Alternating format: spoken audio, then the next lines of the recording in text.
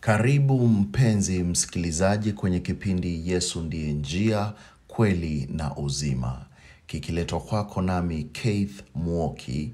Tahajia ama spelling za jina langu ni Keith na Muoki ni Muoki.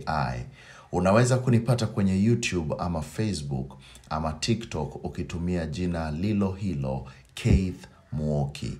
Kumbuka Biblia ilituambia kwenye kitabu cha Yohana 8:32 kuwa mtaifahamu kweli nayo hiyo kweli itawaweka huru. Na kwenye mada ya leo ningependa kulijibu swali tata linalowapa wengi mawazo kila uchao. Je, kukombolewa ni nini? Au naweza kufanya nini ili nikombolewe? Na tunaona Biblia inatuambia kwenye kitabu cha Romans 10 verse 13 ama Warumi 10:13, Biblia inatuambia, for whosoever shall call upon the name of the Lord shall be saved. Nikitafsiri, kwa kuwa kila atakaye liitia jina la Bwana ataokoka. Sasa tushaambiwa ukiliita jina la Bwana utaokoka. Okay. Tukisema tu Yesu nimeokoka, au labda vile mtu anajikwaa kidole alafu akaita jina la Yesu, basi tuweza sema huyo mtu anaenda mbinguni sasa? Unajua lazima tuelewe vizuri, ndio ukielewa vizuri utaweza kujua kuokoka ni nini. Kwa sababu kuokoka si kuita tu jina. Kuokoka ni beyond just kuitana. Kwa sababu Biblia hapo mbele kwenye mstari wa 14 inatuambia, how then shall they call on him in whom they have not believed? And how shall they believe in him whom they have not heard? And how shall they hear without a preacher? Nikitafsiri, basi wamwiteje yeye wasiyemwamini? Tena wameminije yeye wasiyemsikia? Tena wamsikieje pasipo mhubiri? Unaona kuna mambo ambayo lazima kabla wewe mwenyewe useme umeita jina la Mungu lazima pia ukuwe umeelewa vitu kadhaa. Lazima ukuwe umejua. Unajua, lazima ukuwe umeshaelewa pia. Okay? Na pia lazima kuwe na mtu ambaye amekuhubiria. So si kuita tu. Kwa sababu Biblia inatuambia hata mapepo, shetani, mapepo, madaimoni wa shetani pia wanajua jina la Mungu na wanajua Mungu yupo na hata wanatetemeka. Na sasa kama lazima kabla tuite Mungu lazima tumfahamu.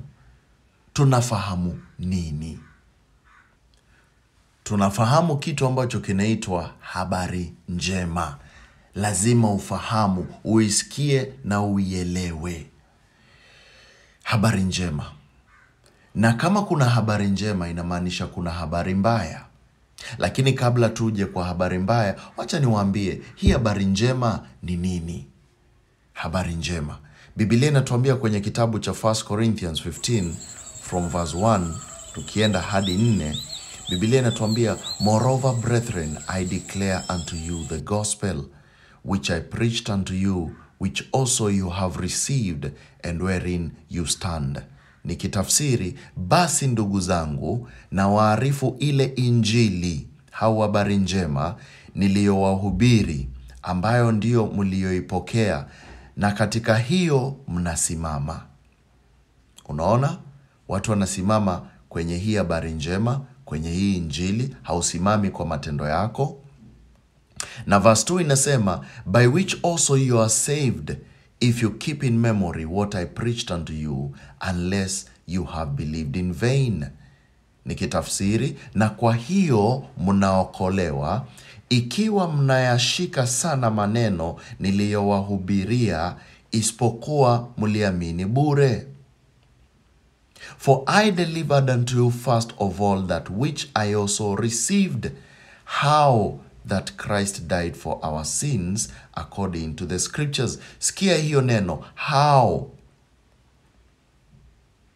Kwa maana naliwatolea ninyi hapo mwanzo yale niliyoyapokea mimi mwenyewe, ya kuwa Kristo alikufa kwa ajili ya dhambi zetu, kama yanenavyo maandiko. Tunajua watu wengi bado hawajaelewa jinsi Yesu alikufa.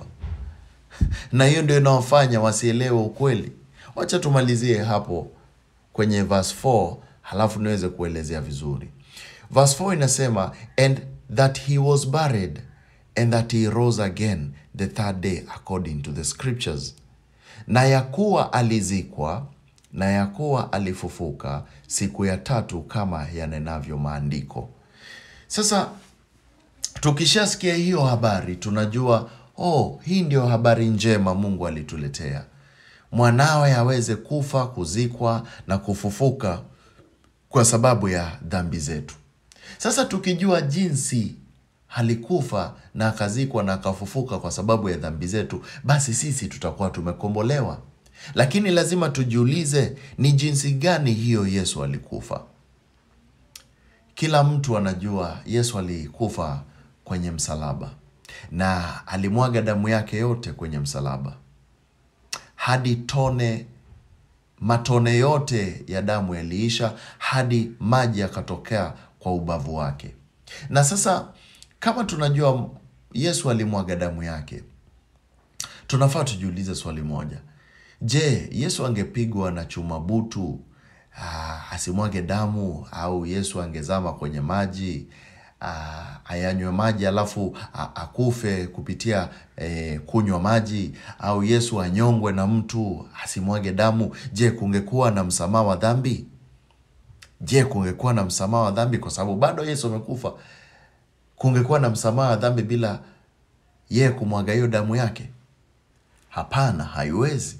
Kwa sababu Mungu ametuambia kwenye Biblia, kwenye kitabu cha Hebrews 9 verse 22, Biblia inatuambia, and almost all things are by the law purged with blood, and without shedding of blood is no remission, ama is no forgiveness of sins.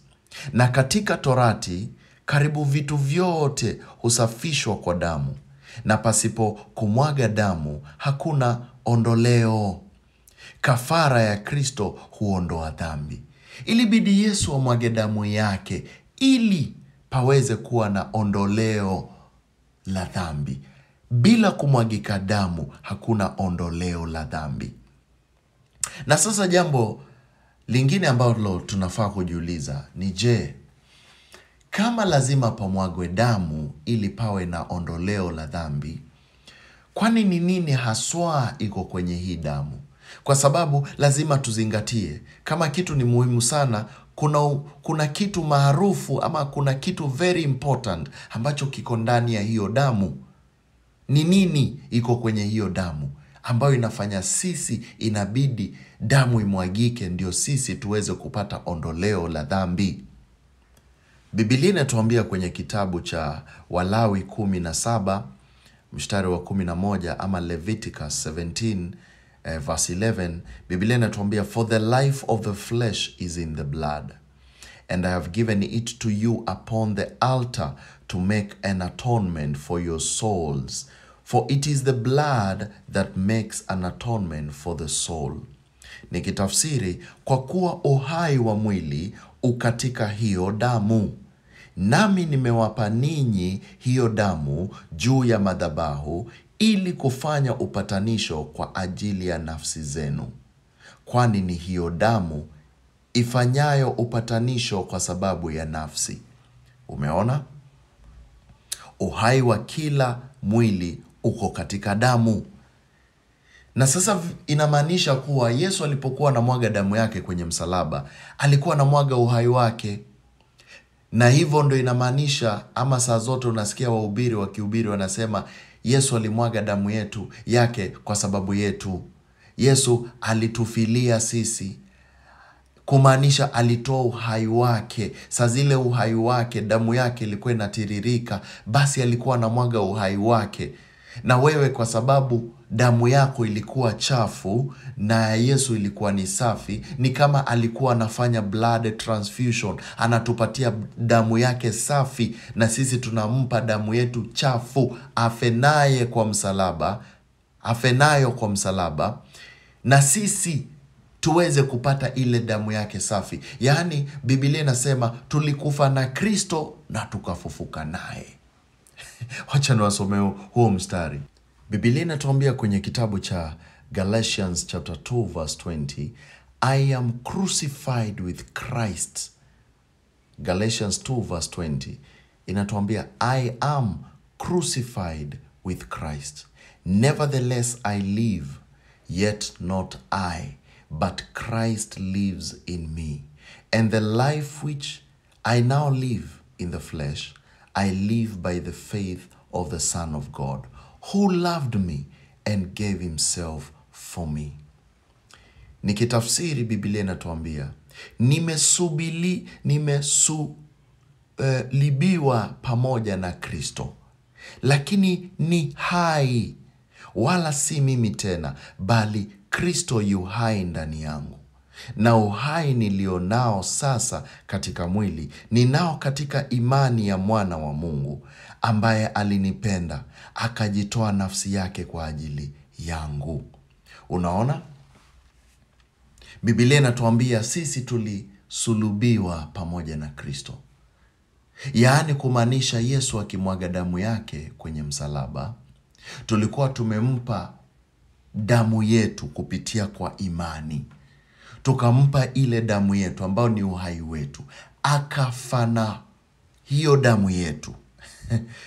Unanielewa? Na kwa sababu yeye alikuwa na Roho Mtakatifu, akaweza kujifufua.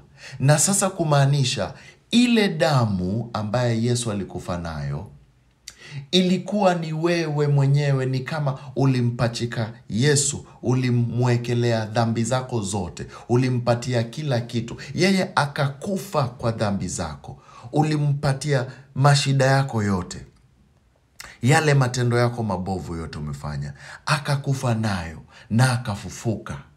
Na sasa aliye ndani yako sio wewe tena, ni Kristo. Kwa sababu yeye alimwaga damu yake, akakupa damu yake ambayo haikuwa na dhambi yoyote. Na wewe ukampa damu yako ambayo ilikuwa imejaa dhambi, akafa nayo. Unanipata? Na sasa ukisha kuelewa hii analogy vizuri, utakuwa unaanza kuelewa kukombolewa ni nini. Kukombolewa ni exchange.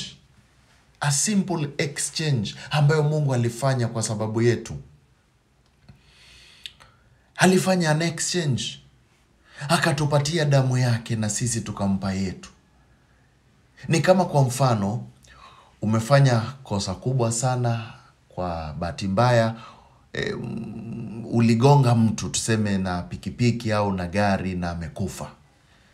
Na ukapelekwa kotini, ukaambiwa wewe ni muuaji, umeua na unahitaji kwenda kunyongwa. Lakini saa zile kabla tu uende kunyongwa, yule judge anatokea na kuambia, lakini nataka kukuambia Simon, kuna mtu fulani hapa alinyongwa miaka iliyopita na hakuwa ametenda chochote. Hakuwa amegonga mtu na gari wala bodaboda, na alienda kanyongwa, na akasema mtu yoyote atakuja hapa na kesi ya kunyongwa, basi akikubali kuwa mimi nilinyongwa kwa sababu yake, basi ataenda scot free.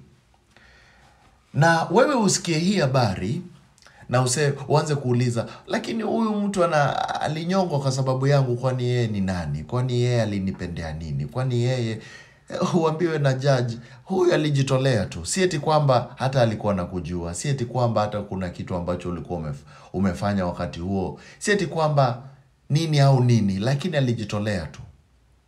Ilikuwa tu ni neema. Akajua tu siku moja kuna mtu atakuja kufanya kosa ambalo litahitaji mtu kunyongwa, na yeye akajitolea. Na wewe mwenyewe ukae pale ukatae, useme mimi sikubali, basi nakwambia ndugu yangu, itabidi uende uchukue adhabu yako, ambayo itabidi wewe mwenyewe uende ukanyongwe. Lakini je, ukikubali, useme nimeamini kweli, usome taarifa kuhusu huyo mtu ambaye alijitolea, usikie huyu mtu alikuwa mzuri na alikuwa mtu ambaye kweli alijitolea na akawacha ameweka signature yake, na akasema mtu yoyote ambaye atakubalia kuwa mimi nimenyongwa kwa sababu yake, haende tu atie kidole, haweke signature yake na kubali, ili hii payment iweze kuwa transferred kwa ule mtu ambaye ametenda dhambi. Hivyo exactly ndo Yesu alifanya. Sisi bado tukiwa wenye dhambi, while we were still sinners, Christ died for us. Sisi bado kama hatujitambui, hatujielewi, Yesu akajitolea, akafa kwa sababu yetu.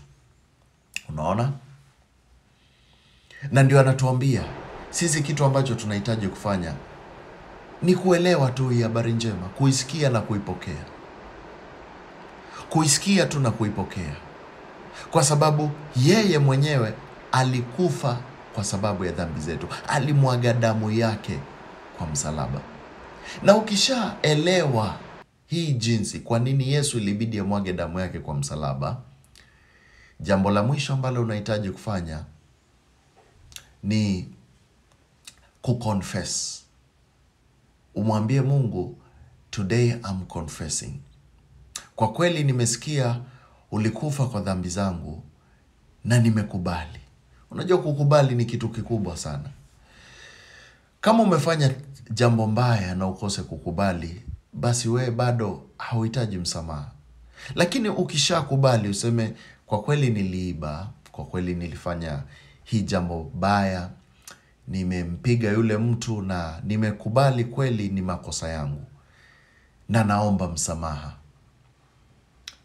Itakuwa rahisi sana kwa yule ambaye ameomba msamaha kukubali ama kukuambia ndio au la. Lakini kama haukubali, utaweza kupokea msamaha vipi? Unaona? Utaweza kupokea msamaha vipi? Wewe mwenyewe ukikubali, basi utaweza kupokea msamaha.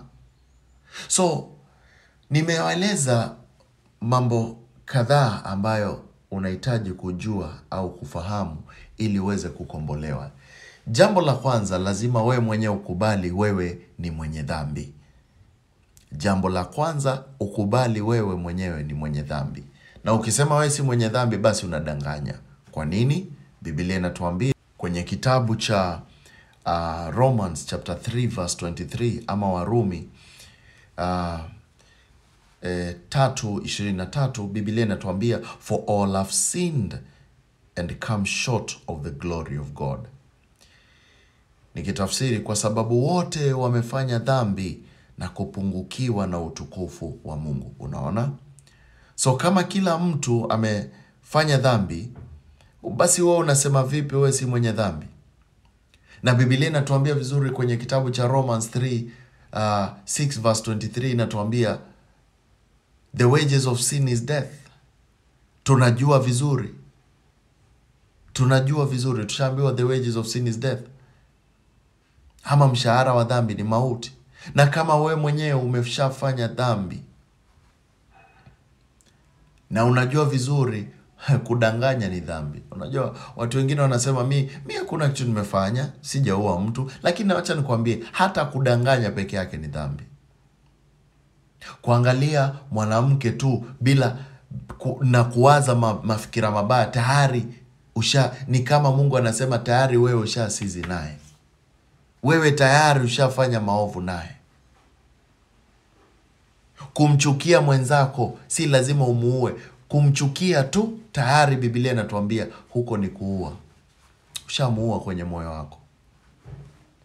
Basi niambie, nani hajapata chuki? Nani hajadanganya? Nani hajakuwa na mawazo mabaya? Unajua lazima tukubali kwa kweli Biblia inajua na Mungu ni mjua yote.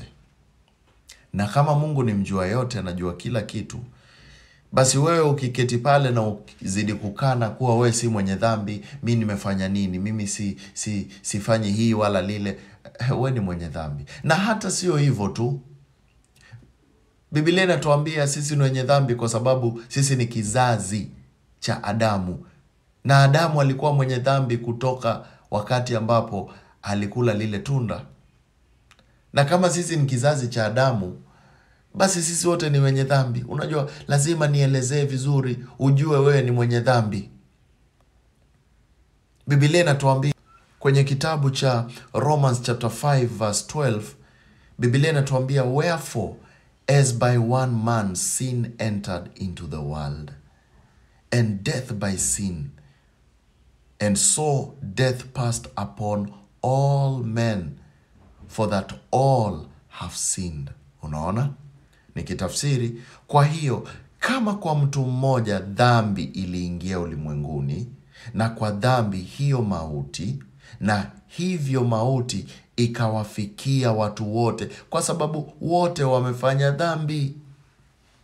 Huyu mtu mmoja alifanya dhambi ni nani? Adamu. Na sisi tuko kwenye genealogy ya Adam. Kwa hivyo kumaanisha sisi wote ni wenye dhambi. Na kama sisi wote ni wenye dhambi, basi hakuna mtu anaweza sema, oh, mimi sijafanya hii, mimi ni mzuri. Wewe ni mwenye dhambi kupitia Adamu. Okay? Na vile vile tunaona kama tumetenda dhambi, na Biblia inatuambia tukimwamini Kristo tutakuwa weupe kama pamba.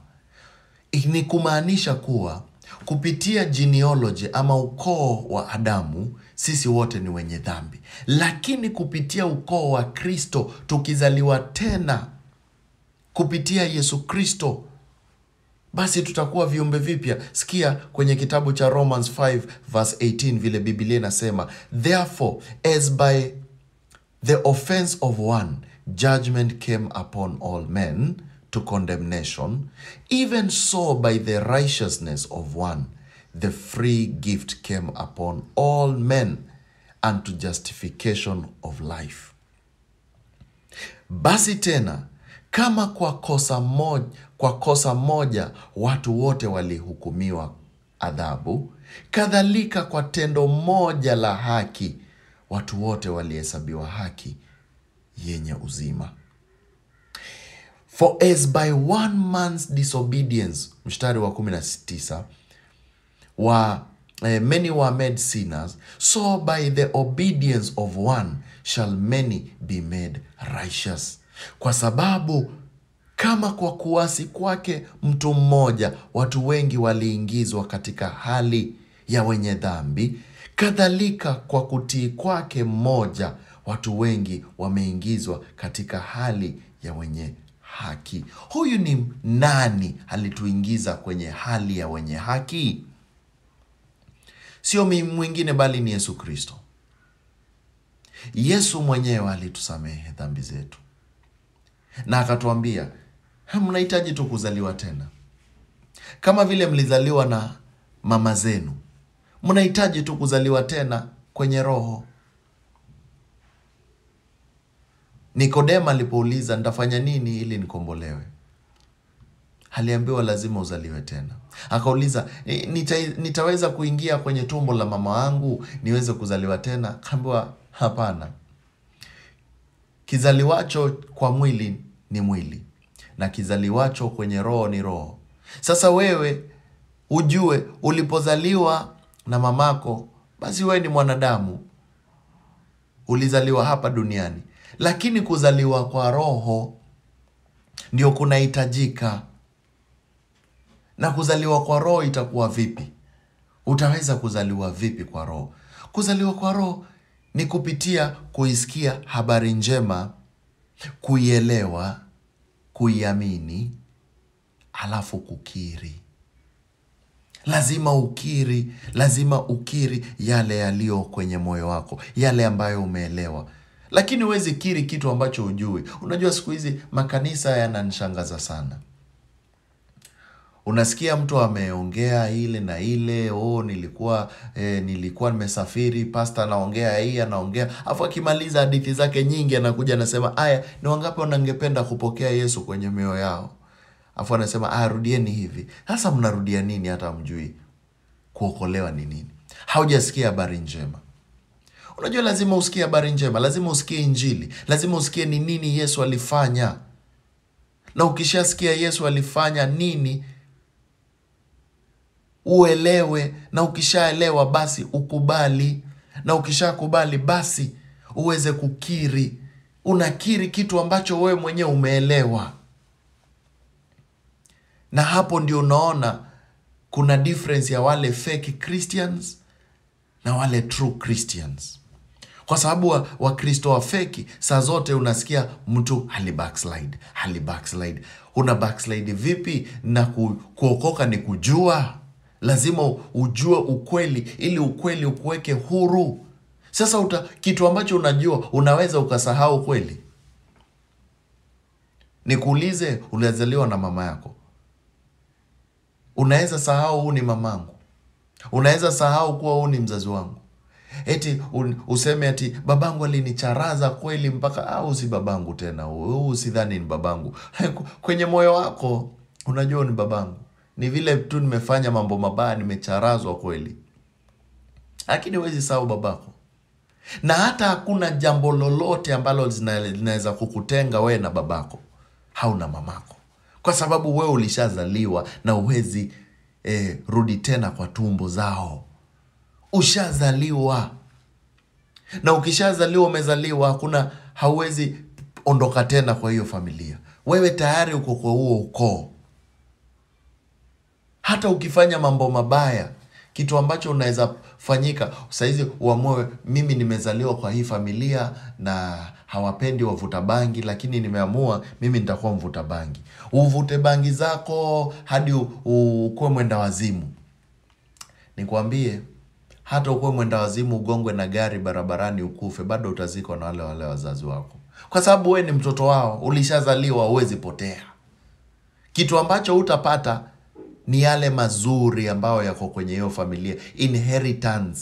Hautapata kwa sababu babako atapatia mlevi au mtu ambaye amepoteza akili zake, hata mpatia mali.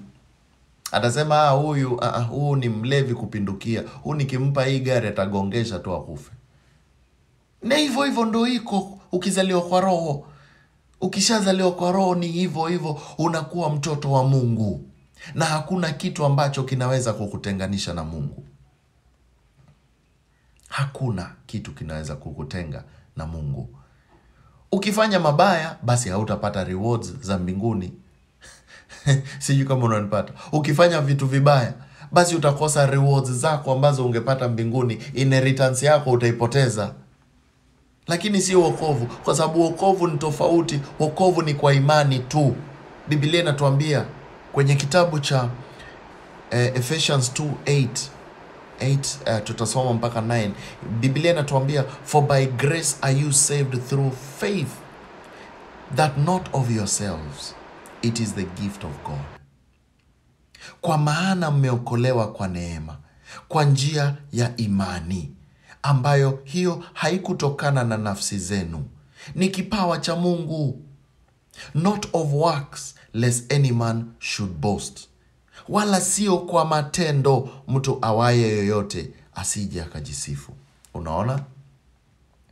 Hatujaokolewa kwa sababu ya matendo. Tumeokolewa kwa sababu tulisikia hii habari njema, tukaamini, na tulipoamini sisi tukakuwa viumbe vipya, tukazaliwa tena, na tukazaliwa kwa kiroho kwenye familia ya Mungu. Sio kwa sababu ya vitu tulifanya. Wewe nikuulize, kwenye hii familia ambayo upo, si una baba una mama? Babako na mamako ulikuwa umewachagua? Haukuwa umewachagua. Haukuwa umesema mimi nataka nizaliwe hii familia, mimi nataka nizaliwe ile, nataka wazazi wangu wakuwe ni ule si yule. Hapana, haukuchagua. Haukuchagua.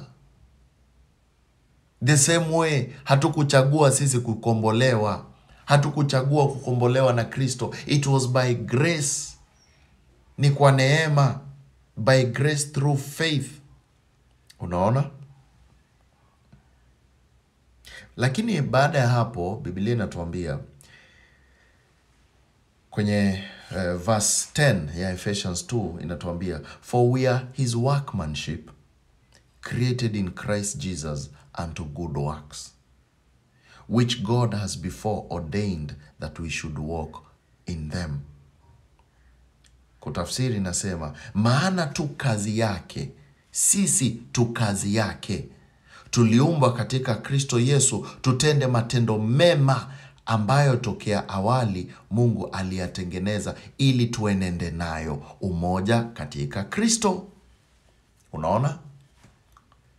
Sisi ni kazi yake, tuliumbwa tuwe viumbe vipya, si eti tuketi tu chini na tungoje kwenda mbinguni, bali tuende tukahubiri habari njema. Na ndio Yesu alituambia, nenda ukahubiri habari njema.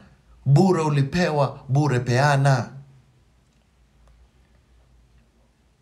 Bure ulipewa, bure peana. Nendeni kwenye vijiji, kwenye miji, endeni kote kote mkihubiri habari hii njema. Kama mimi napenda kuhubiri sana kwenye streets, enda uangalie kwenye Facebook yangu au YouTube yangu ama TikTok, Keith Muoki. Angalia uone mahubiri kwenye streets. Na saa zote tunaenda na hita rafiki zangu hapa na pale, na kama unataka kutujoin tafadhali make sure unakuja unatujoin, tunaenda tukahubiri pamoja. Kama uko sehemu yote Mombasa, njoo twende tukahubiri habari njema, kwa sababu tuliumbwa sisi twende tukahubiri hii habari njema. Na hii habari njema si eti kwa sababu ya kitu chochote, ni kwa sababu ya kile Mungu alitufanyia ndio tunaihubiri. Ukiangalia uone kwa kweli, huyu mtu kile alinifanyia, mimi nilikuwa muovu sana, singefaa hata kukombolewa.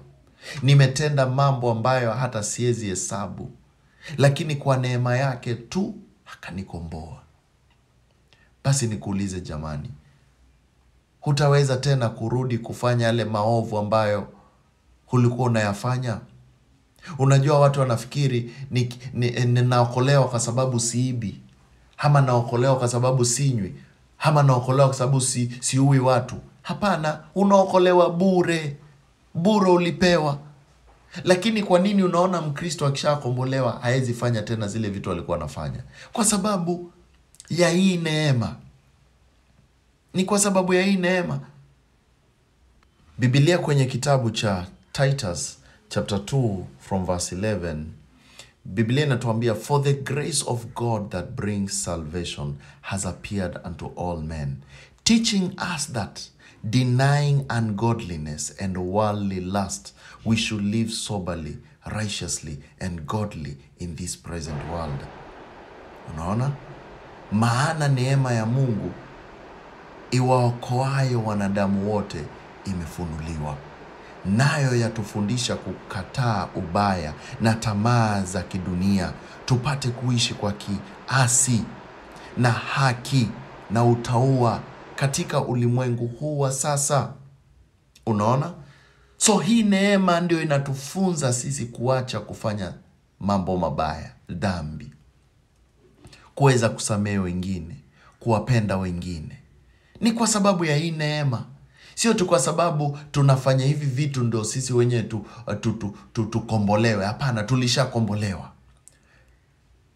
Wacha nikupe mfano. Hebu imagine unaendesha pikipiki. Wewe ni mwana bodaboda. Na ukiendesha hii pikipiki yako, uko pale umespeed kweli, umeitiwa mteja, unakimbia, kwa bahati mbaya unagonga gari ya Range Rover.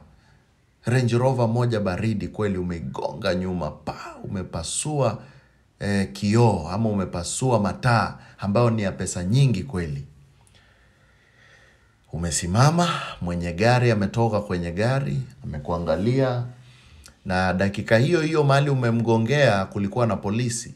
Polisi ndio anakuja haraka haraka, anasimama na kushika na kuambia, haya kijana, wewe umegonga hii gari, nilikuwa nakuona. Na sasa hii gari tunaenda pale tunaenda pale kwa garage, tuende tuangalie ni pesa ngapi ambayo imeharibika. Pale unatetemeka. Unasema unaenda unaambiwa unahitajika kama 200,000 hivi taslimu uweze kutengeneza hiyo gari, au kama sio hivyo unaenda kufungwa jela. Na pale uko mawazo yanakupiga, unawaza, unajiuliza sasa nitafanya nini mimi ndauza hii pikipiki yangu, niuze nini, nifanye nini? Unaangalia, unaona kidogo, unaona ule mwenye ile gari Range Rover amegeuka, amekuangalia, amekwambia kijana, nimekusamehe. Anatoa hizo 200,000 anampa fundi anatengeneza gari lake na anaenda zake. Na huko pale unashangaa, umenisamehe mimi? Umenisamehe kweli? Umelipa 200,000 na si eti kuna kitu ambacho nimekutenda? Unashtuka kweli na unasema asanti na unaenda zako. Sasa nikuulize jamaa, tuseme kwa mfano siku nyingine unatembea, unaendelekea shughuli zako, na kwa barabara, kando ya barabara unapata kuona ile Range Rover ile yenye uligonga saa hii ilishatengenezwa, lakini yule mwenye ile gari anajaribu kuchange tire, spare tire, lakini labda kuna kitu kinamsumbua pale, anang'ang'ana, lakini hana ile nguvu. Tuseme alikuwa ni mtu mdhoofu, si kama wewe labda umekula ugali. Unamuona aki-struggle. Nikuulize, utapita ama utasimama umsaidie? Kusema ukweli, utasimama, utamsaidia. Utasimama umsaidie, hata umtolee huo mguu, mwambie hata baba, hata usiguse chochote. Wacha nikugeuzia mguu, nikusaidie popote, nikuoshe, nikunawishe mikono. Tafadhali ingia kwa gari yako, nenda. Nikuulize, umefanya hivi kwa sababu gani? Umesaidia huyu mtu kutoa taya ambayo ilikuwa imeharibika kwa sababu gani? Kwa sababu amekuforce? Kwa sababu amekuambia njoo ufanye hivi? Hapana. Ni kwa sababu unaangalia ile neema alikupa. Unaangalia vile alikufanyia kwa roho safi. Alikusamehe wakati ambapo ulifaa kuenda jela, akakusamehe. Na hiyo grace, hiyo neema inakufanya uweze kusema, hapana, huyu mtu siwezi mpita. Roho yangu haiwezi kubali kumpita, nimwache pale akiteseka kugeuza tairi ya gari, siwezi. The same way Biblia inatuambia, the grace of God teaches us to say no to ungodliness. Hii neema inatufundisha kufanya mambo mazuri. Ukiona mwenzako unampenda, ukiona mtu ambaye hana chochote unamsaidia. Si kwa sababu mtu anakuharakisha ama Mungu anakuambia lazima ufanye. Hapana. Yesu alituambia sheria zote zinatimizwa na sheria moja tu ya upendo.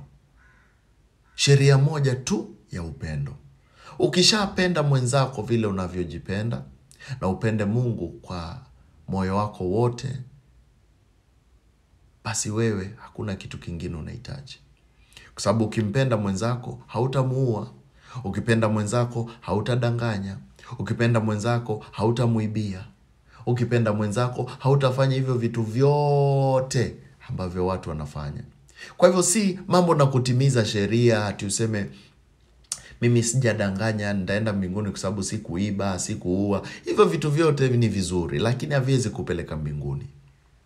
Unaenda mbinguni kwa sababu ulimwamini Kristo. Ukamwamini Kristo, ukampa roho yako, na hukumwamini tu kwa upofu. Hapana. Not blindly. Wewe mwenyewe ulimwamini kwa sababu ulielewa yeye ni nani, na ukaelewa nini alifanya, na ndio ukaweza kumkubali. Na ndugu yangu, dadangu, ukishaamini Kristo kutoka kwa moyo wako, utakuwa kiumbe kipya. Na nimewaambia vitu ni 5 tu ambavyo unafaa kuelewa. Jambo la kwanza, uelewe wewe ni mwenye dhambi. For all have sinned and have fallen short of the glory of God. Na ukishajua wewe ni mwenye dhambi, jambo la pili ni uisikie habari njema ambayo inaitwa Injili. Usikie kuwa jinsi Yesu alikufa, akazikwa, akafufuka kwa sababu ya dhambi zako. Ukisikia hii habari njema ni very simple. Jinsi gani Yesu alikufa na akazikwa na akafufuka? Ni jinsi gani hiyo? Yesu alikufa kwa kumwaga damu yake msalabani.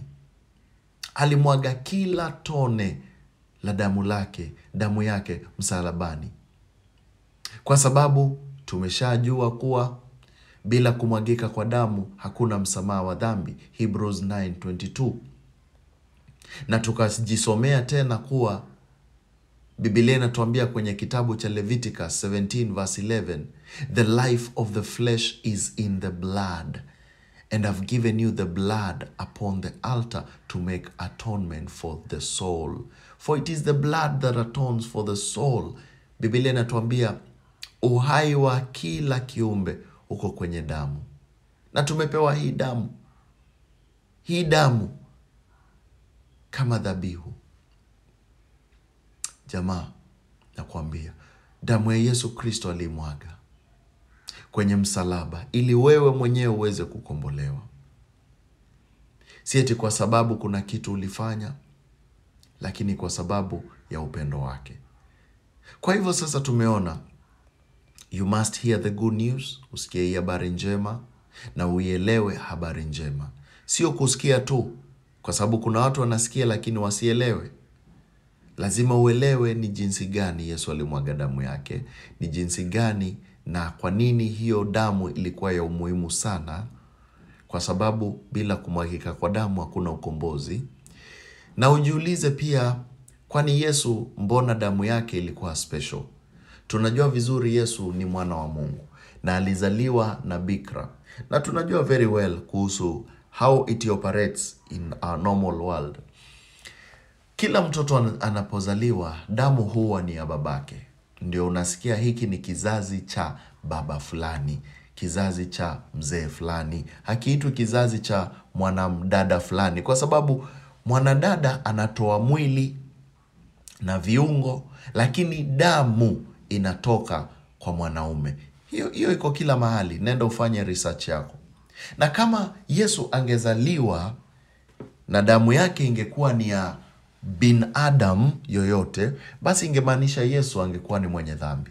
Lakini Yesu alizaliwa na Bikira Mariamu ambaye alitoa tu mwili. Biblia inasema a body was prepared for me. A body was prepared for me, not the blood. Kwa sababu damu ilikuwa ni ya Mungu. Biblia inatuambia Bikira alijiwa na malaika na akaweza kumweleza kuwa kupitia kwa Roho Mtakatifu atapata mwana, na huyo mwana atamuita Immanueli, ambaye ni Mungu pamoja nasi.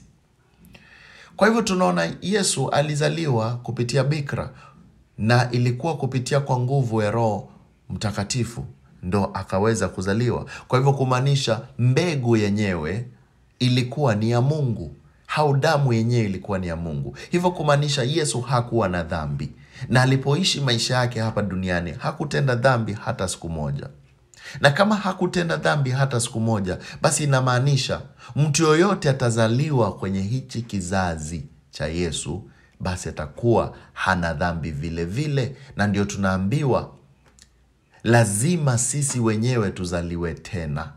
Lazima tuzaliwe tena. Lazima tumkubali Yesu, tuzaliwe tena. Na ukizaliwa tena, basi utakuwa kiumbe kipya. Ndugu yangu, dadangu, popote ulipo, najua bado unasikia hii na bado inaendelea kukuingia kwenye akili zako. Na kama pia uko na mambo mawili matatu ungependa kuuliza swali, tafadhali nitafute kwenye Facebook au YouTube au TikTok yangu Keith Muoki, KEITH MUOKI. Nitafute pale, niulize swali lolote na mimi nitaweza kukujibu. Sababu lazima sisi wenyewe tufahamishane kuhusu hii habari njema. Lazima ueleze mtu ukweli, kwa sababu huu ukweli ukiujua utakuweka huru. Na Yesu alisema mimi ndio ukweli njia na uzima. Sasa wewe unatafuta ukweli kwingine, na Yesu alishasema mimi ndio mkweli. Mimi ndio mkweli, mimi ndio huo ukweli ambao unautafuta. Na ukinijua mimi, basi hautakufa bali utakuwa na uzima wa milele. Naam, tuendelee. Jambo la mwisho ambalo unahitaji kufahamu baada ya kujua we ni mwenye dhambi, umeisikia habari njema, umeielewa habari njema, basi ni kuelewa, kuamini. Kuamini. Ukishamaliza kuelewa, unahitaji kuamini. Uamini kuwa Yesu alikufa na akazikwa kwa sababu ya dhambi zako. Na haungejitoa pale kwa sababu damu yako ilikuwa chafu. Sababu wewe mwenyewe ulikuwa mwenye dhambi. Ungekufa tu bila Roho Mtakatifu, basi ungeenda jehanamu. Lakini Yesu alikufa kwa sababu ya dhambi zako. Wewe uamini.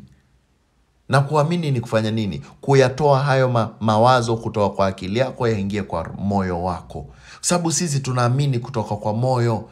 Bible inasema we believe from the heart and confession is made from the mouth for salvation. Lazima uamini kutoka kwa moyo wako. Uamini. Sababu kuna watu ambao wanasikia hii habari njema, wanaijua, washaielewa, lakini asema mimi siwezi amini haya mambo. Siwezi amini, hapana. Sitaki. Nitaamini nikijua na kufa kesho. Kuna watu wanasema hivyo. Lakini lazima wewe mwenyewe uamini. Lazima uamini. Ukishaamini, jambo la mwisho ni kukiri. Biblia inatuambia out of the abundance of the heart the mouth speaks. Yale mambo yakizidi, yakijaa kwenye moyo wako, basi kitu ambacho unahitaji kufanya ni kuspeak out. Ukimpenda mwanadada sana, unamwambia, lakini usipomwambia atajua vipi? Una confess, unakiri. Unamwambia, mimi kuna vile nafikiri nataka nikuoe kwa sababu nimekusoma, nimekuelewa, nimeona kweli, nimekufuatilia polepole, nimeyaelewa mambo yako, umesoma hadi wapi, we ni mtu una tabia nzuri, na nimeamua kwa kweli nikuambie, nikiri sasa, niweze kukiri yale yaliyo kwa moyo wangu. Na kukiri, unaweza kiri vyovyote. Waweza kiri, hata waweza kiri kupitia kwa waweza kiri polepole. Waweza kiri polepole, waweza kiri kimoyomoyo, waweza kiri kupitia mdomo wako. Sababu Biblia inatuambia out of the abundance of the heart the mouth speaks. Nikuulize, wakati umeshtuka sana na ni usiku na umelala, kuna nyakati nyingi sana tunaomba kimoyomoyo. Unaomba kimoyomoyo, unaambia Mungu ni protect hapa. Naogopa, ni protect. Na hivyo inamaanisha pia wewe unaweza kiri hata kimoyomoyo. Hata saizi unanisikiza, waweza kiri. Ukaambia Mungu, najua mimi. Najua matendo yangu. Najua mimi yenyewe ni mwovu. Najua nimefanya hili na lile na lile. Naomba tafadhali nisamehe. Nifanye kiumbe kipya. Mimi sitaki tena kurudi nyuma. Nimeamua kutoka leo sitakuwa yule wa kitambo. Na acha nikuambie ndugu yangu, ukikiri, umwambie Mungu kweli, kutoka leo nimekubali wewe ulikufa na ukazikwa na ukafufuka kwa sababu ya dhambi zangu. Basi that nanosecond, that moment umekubali na umekiri, basi immediately Mungu anakupatia Roho Mtakatifu na anakufanya kiumbe kipya. Your soul and spirit is immediately transformed. Na Biblia inasema tembea kwa Roho sasa. Usitembee kwa mwili. Sababu mwili unataka kufanya mambo mabaya. Kumbuka tutapewa mwili mpya kwa the same reason. Kwa sababu mwili wetu bado unataka kufanya vitu vibaya. Lakini sisi tutapewa mwili mpya. Mungu ashatuahidi. Sasa tembea kwenye Roho, kwa Roho, kwa ukitumia the new man. Because now we have two natures. We have two natures. Biblia inatuambia kwenye kitabu cha Ephesians chapter 1 verse 13, in whom we trusted after that we heard the word of truth, the gospel of our salvation. In whom after that you believed, you are sealed with that Holy Spirit of promise. Biblia inatuambia baada tu ya kukubali na kukubali kupitia kuamini, immediately tunapatiwa Roho Mtakatifu. Na Roho Mtakatifu haondoki. Ephesians 4:30 inasema, do not grieve the Holy Spirit by which you are sealed unto the day of redemption. Unaona? Tuko sealed hadi siku ya mwisho na Holy Spirit. Hataondoka. Biblia inatuambia nothing can separate us from the love of God. Not even things to come. Not even things here. Not things anywhere can be able to separate us from the love of God, which is in Christ Jesus our Lord. Na ndugu yangu, dadangu, najua umesikia haya maneno. Yamekupiga kwenye moyo wako. Akili yako najua inachemka sasa. Unajiuliza, mimi naweza kukombolewa nikiwa na dhambi nyingi hivi? Najua yale mambo yangu nimeyafanya. Najua mimi nimeiba vitu vingi sana. Nimedanganya mambo mengi. Nimelaghai, nimekuwa mtenda mambo mabaya. Mimi ni kahaba, mimi ni muuaji, mimi ni nini. Wacha nikwambie ndugu yangu, dadangu, Yesu alikuja kukomboa watu hao. Biblia inatuambia the Son of Man came to save that which was lost. Alikuja kukomboa yule ambaye amepotea. Na kama wewe unaona hujapotea, basi hauhitaji ukombozi. Lakini kama wewe umepotea, wewe ndio unahitaji ukombozi. Na ukombozi tutaupokea bure. Hakuna kitu unahitaji kufanya. Yule mwizi pale kwenye msalaba, Yesu akiwa amesulubishwa na mwizi kando yake, mwizi aliambia Mungu, Yesu tafadhali, ukienda popote ambapo utakuwa unaenda, ukienda kwa babako, tafadhali nikumbuke. Hakuwa na wakati wa kuenda kutoa sadaka na saka. Hakuwa na wakati wa kutoka pale akafanya matendo mazuri. Hakuwa na wakati wa kufanya chochote. Alikuwa tu na wakati wa kuamini kuwa huyu mtu, huyu hataweza kunikomboa. Na mahali anapoenda mimi nimeamini anaenda mahali pazuri. Na naomba tu asinisahau. Kama uko pale na unaambia Mungu, tafadhali Mungu usinisahau, ningependa tuweze kuomba pamoja. Tuombe pamoja, na haya maombi ni ya kukiri. Unajua maombi hayawezi yakakupa uzima wa milele. Kama imani yako umeiweka kwa maombi, basi haujaokolewa bado. Maombi ambayo tunaomba ni kukiri tu, kuambia Mungu yale tayari tushayaamini. Tushaamini kuwa Yesu Kristo alikufa na akazikwa kwa sababu ya dhambi zetu. Tushaamini kwenye mioyo yetu. Saa hizi ni kukiri tu. Kukiri tu, kumwambia Mungu, hii ndo nimeamini. Ningependa kama umeelewa na umekubali hii habari njema, tuweze kukiri pamoja. Nataka ufunge macho yako na useme, Bwana Yesu, naja mbele zako sasa hivi. Nimekubali kweli mimi ni mwenye dhambi. Nimeatenda mambo mengi maovu. Mengi hata sikujua hata nilikuwa nayafanya kwa sababu gani. Na leo nimesikia habari njema kuwa wewe ulikufa, ukazikwa na ukafufuka kwa sababu ya dhambi zangu. Na kuomba Baba, unisamehe leo. Uyafute majina yangu kutoka kwa kitabu cha kifo, na uyaandike majina yangu kwenye kitabu cha uzima. Nifanye kiumbe kipya, kwa sababu najua ulikufa, ukazikwa na ukafufuka ili mimi nikombolewe. Na nikikombolewa sitakuwa vile nilivyo, bali nitakuwa mweupe kama pamba. Nigeuze, nipe akili mpya, nipe moyo mpya, na nipende Mungu. Nisaidie niweze kuelewa mambo yako. Nisaidie ewe Mungu, kwa sababu kutoka leo mimi ni kiumbe kipya na sitorudi nyuma tena. Nipe Roho wako Mtakatifu aweze kuniongoza kila wakati. Naomba haya nikiamini kwa jina la Mungu Baba na Roho Mtakatifu. Naomba nikiamini. Amina. Kama umeomba haya maombi na umekubali kuwa ni kupitia Yesu tu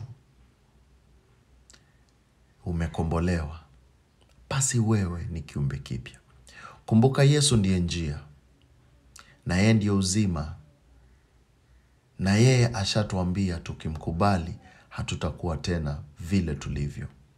Na wewe leo hii umefanya hiyo decision, basi wewe si vile ulivyo tena, umekuwa kiumbe kipya. Tafuta Biblia, Biblia nzuri. Kama utaweza tafuta King James Bible, because most of these other Bibles imekuwa corrupted na maneno mengi yametolewa.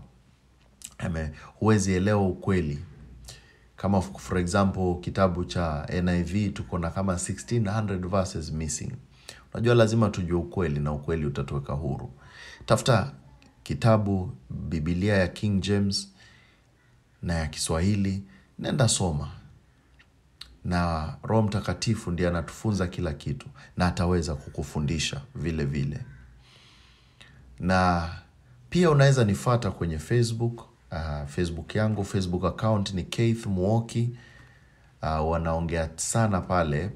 Tafadhali unaweza nifuata. Pia na Facebook nyingine inaitwa Keith Paul ama Keith Musau. Na YouTube ndio niko sana, ambao na post video nyingi sana all time. Unaweza nifuata pale Keith Muoki kwa YouTube na TikTok, na vile vile hata kwa Instagram. Nifuate tu popote, we search tu hiyo Keith Muoki utanipata. Tutaweza kuzungumza mengi. Nitumie ujumbe, nielezee kama umekombolewa. Ndafurahi kusikia. Na unielezee vile Mungu anaendelea kudeal na maisha yako. Hadi wakati ujao, tafadhali tupatane hapa hapa kwenye hii stesheni ambayo unaipenda. Next time nitakuwa hapa hapa the same time, nikiongelelea mada nyingine ambayo itaweza kutufaa sote. Mungu awabariki na mkuwe na jioni njema.